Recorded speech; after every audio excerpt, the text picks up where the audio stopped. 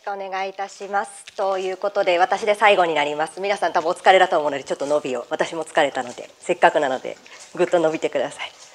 寒い方いないですか？大丈夫そうですか？寒い人私座っててちょっと寒かったんですが、ちょっと空調調整してあげてください。お願いします。ではお話しさせていただきます。ママはグロースハッカー、グロースハックフォーウーマンのプロジェクトを立ち上げました倉安萌子と申します。倉安萌子、こういう字で書きます。同じ名字の人間にもし会ったことがある人がいれば必ず身内ですので教えてください。はい、はい、で普段はもゆさんと社内で呼ばれてます。この漢字を書ける人が社長をはじめ誰もいないので、もうずっともゆさんと下の名前で呼ばれてますので、よかったら皆さんも後ほどもゆさんとお声掛けいただければ嬉しいです。はい、と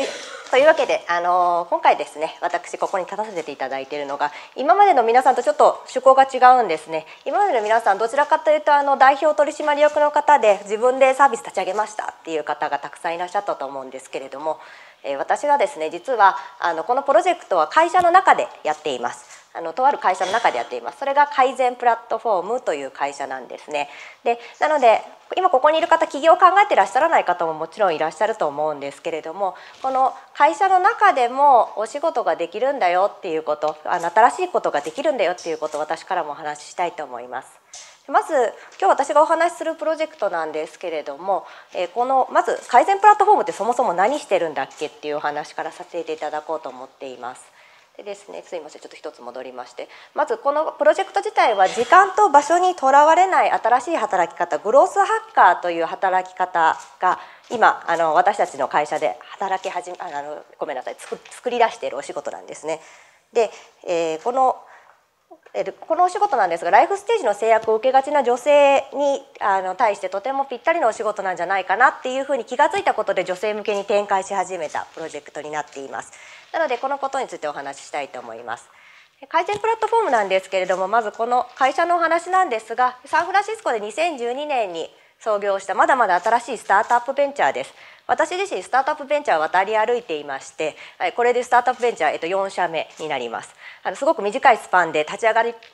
がったばかりの会社の中に入っていくのが私自身がとても好きなので、今回今この会社にいてこういうプロジェクトをさせていただいているということになります。で実際ですね、これは何やってるのか説明するの多分これが一番早いと思いました。皆さん飛行機のチケット買ったことありますでしょうか？ホームページで飛行機のチケット買ったことある人、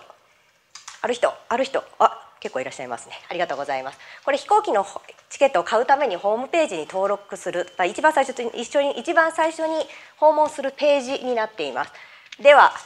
皆さん、このページの中で一番航空券が売れたページはどれだと思いますか？1番だと思う人。1番いらっしゃらない。これ全然違うんです。売れ行き全然違ったんです。億単位で違います。考えてください。1番だと思う人いないですか？じゃあ2番だと思う人。2番の方いらっしゃいますね。3番だと思う人。3番が一番多いですね。では答え合わせしましょうか。実はですね、2番なんですね。びっくりしますね。私も最初見た時全然分かりませんでした。今皆さん見た時もそんなん分かんないよって思われたと思います。ただこれビッグデータの形式でですね、統計を取ると一番買われるデザインがどれなのかということがデータとして出てきます。この仕組みを企業さん側に簡単に導入いただける仕組みを提供しているのが私たち改善プラットフォームです。このデザインを A、B、C というふうに AB テストという言葉聞いたことあるかもしれないですね。A と B と C というデザインを同時にいろんなお客様に見せて、どのデザインが一番買ってもらえるものなのかをデータとして統計するという手法を使っています。でですね、それをプラットフォーム上で簡単にデザインを集めて出し分けるという仕組みを提供しているのが弊社の仕組みになっています。が、私自身ですね、別にそこの仕組みにそんな興味があるわけじゃないです。で、ここのですね、プラットフォーム上でこのデザインを作っている人、クリエイターの方ですね、デザインクリエイトをする人の方に注目しました。この前の図でいうところの向かって右側ですね、皆さんの右側の方のグループの方の人です。でですね、この人たちのことをグロスハッカーと呼びます。グロスハッカーとは何をする人なのかというのは先ほどお見せした通りですね、チケットの購入率がアップするような、今ウェブサイトはお店になってます。人がそこにやってくるようなお店の場所のそのディスプレイをどういうふうにきれいにすればお客様が一番分かってもらって自分のサービスを気に入ってもらって買ってくれるか。昔はただ見せるだけのページだったんですね。ホームページって言われてた時代です。今はもうウェブサイトなんですね。お店になってます。物を買います。サービスを知って、そこからもうお金を払うプロセスまで全て済むようになってしまったんですね。なのでこのデザインというのがですね、お客様にとってのもう入り口であり出口であるんですね。ここの部分でせっかくお店まで来てくれたお客さんが帰ってしまうことが決まるということです。でこの良いデザインを出す人のことをグロースハッカーというふうに呼んでいます。で新しい職業グロースハッカーです。でこのグロースハッカーのお仕事なんですが、今日は簡単にご紹介しますが、働く場所や時間が自由です。要するに良いデザインさえ上げればどこの誰でも構いません。なのでこの成果を上げたもう時間どこでやってもいいいつやってもいいというこの成果による正当な報酬が支払われます。なので時給という考え方はないんですね。成果報酬になります。良い成績を上げたデザインを作った方にお支払いをするという仕組みになっています。最後ですね、達成感と成長です。先ほどのJALのホームページのように大きなサイトさんのホームページ、自分のデザインが載ります。なおかつそれが自分の成果だということでキャリアとして持っていっていただけるような仕組みになっています。でですね、私がこの最終的にはじゃあグロースハッカーの取り組みとしてこれをなぜ女性に展開しようとしたのか、そしてそこで何をしているのかという話を最後にさせていただきます。ですね、実際にこのプロジェクト福岡で立ち上げました。でなぜかというとですね、福岡女性すごくたくさんいらっしゃるんですね。転勤族の方でついてこられた方もいますし、もともと地の女性の方もいらっしゃいます。またアジアに近いので留学生の方も多いという環境や、クリエイティブの文化がもともと強い場所だったことから、ここで最初に立ち上げました。このような形でメンタリングから支援まで行えるような仕組みを立ち上げています。で福岡市のトップのプロジェクトとして立ち上がりましたので、福岡市のバックアップというのも大きくもらっているような状況です。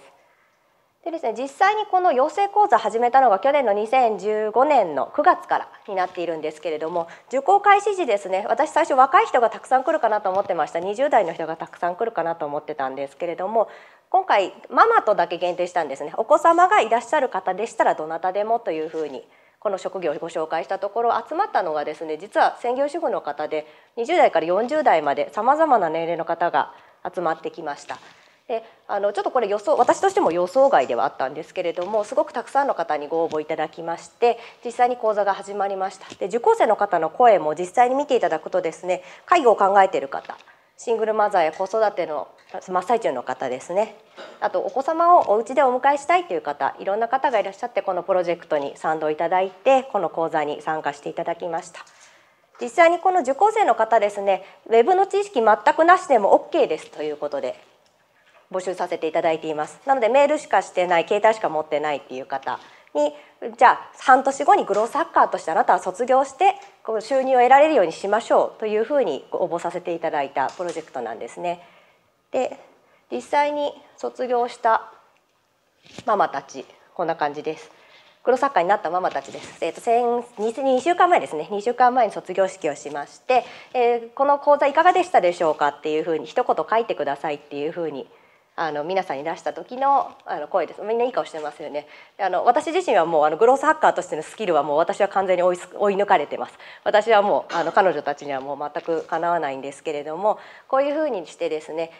半年前まで何も本当にできなかったというふうに彼女たちはおっしゃってました。本当に自分自身がウェブの仕事に携わるなんて思ってもみなかったっていう方ですね。メールしかできなかった私がまさか企業のホームページのデザインを変更するような仕事ができるようになるなんてで皆さんにおっしゃっていただける、本当に私自身もここは驚いたんですけれども、実際にこの半年で成果を上げているママたちがどんどん出てきていて、お仕事としてちゃんと成り立つようになってきています。この取り組みに通じて私が結局何をやりたいのかということをお話ししますと、働くっていうことと子育てってどうしても分離されがちなんですけれども、これをですね働き方のもう一つの選択肢にできたらいいなという思いがあります。で子どもを保育園に預けて働いたりとか、あと企業に籍を置きながら在宅勤務ができたりとか、いろんなパターンがあると思うんですけれども、今ですねフリーランスとして在宅で働くに近いんですが、フリーランスの場合自分でお仕事を取ってきたりとか、あと単価がどうしても低いお仕事っていうのが増えがちなんですね。ではなくて、きちんと大手企業のちゃんとベースのある報酬の十分なお仕事を在宅でできるという状態というのは今の選択肢の中にはまだまだないなと思っています。なのでこのプロジェクトを広げていくことで、こういう女性の方の選択肢の一つとして、まだ私今子供はいないんですけれども、自分が子供ができた時にこういうお仕事を選べたらいいなって私自身も思いますし、そういう日本になっていけたらいいなと思っています。なので、私の今日のお話は以上になりますが、皆さんもぜひ会社に所属されている方たくさんいらっしゃると思います。でその場所で活かせるものというのがあるんじゃないかなということを今日皆さんに考えていただきたくてこの場に立ちました。今日はありがとうございました。以上になります。倉安さん、ありがとうございました。